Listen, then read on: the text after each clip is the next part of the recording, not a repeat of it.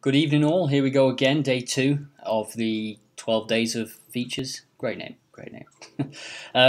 So the first feature yesterday was goal timings. I got a lot of good feedback about that yesterday, last night. A few winners from some people as well using the new tools, so that's always nice to see.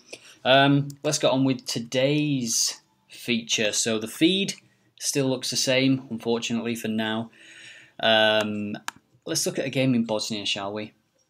I can see that this one at the bottom here is first against 10th. I've already checked this out actually earlier today, and 2.4 almost points per game. Let's look at the probability. So home win, almost 75%, decent.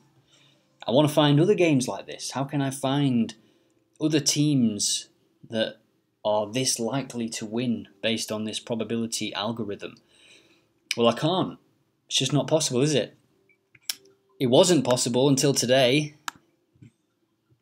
So let me show you. We go to filters, and let's just say both teams have played 11 games.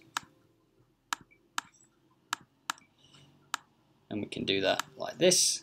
And then now on filters, you'll have this third tab, which is the probability.